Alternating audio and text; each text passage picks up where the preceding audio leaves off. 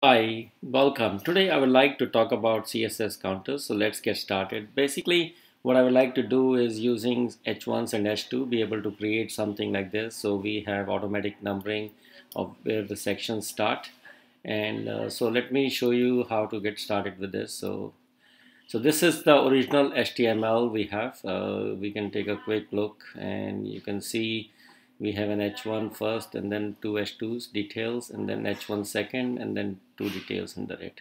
So that's pretty much what the HTML is, and I'll show you how you can get to the numbering with CSS counters.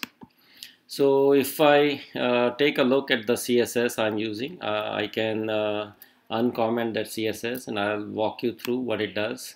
Basically at the boundary body, I'm creating a new counter called counter H1, and counter reset essentially creates a new counter or resets its value. So that's so counter H1 will be tracked for checking the H1s, and similarly whenever I encounter an H1 area, that is the first heading, we basically reset the counter H2 because we want to be able to count again from that.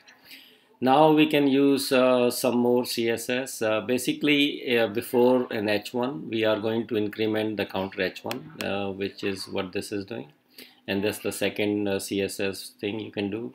We want to reset the counter H2 because that's what this counter H2 is doing. Actually, I could probably just remove this value instead of just using it on the H1.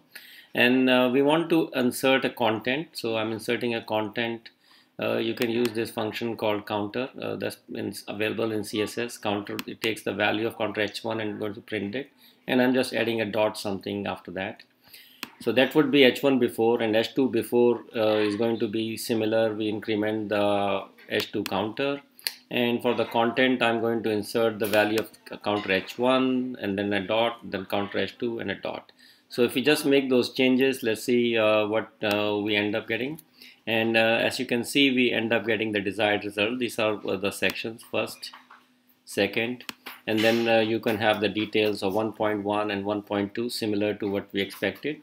And if you look at the CSS, you can see H1 before we are incrementing the counter reset and all of that. So let's say if I didn't do the counter reset, and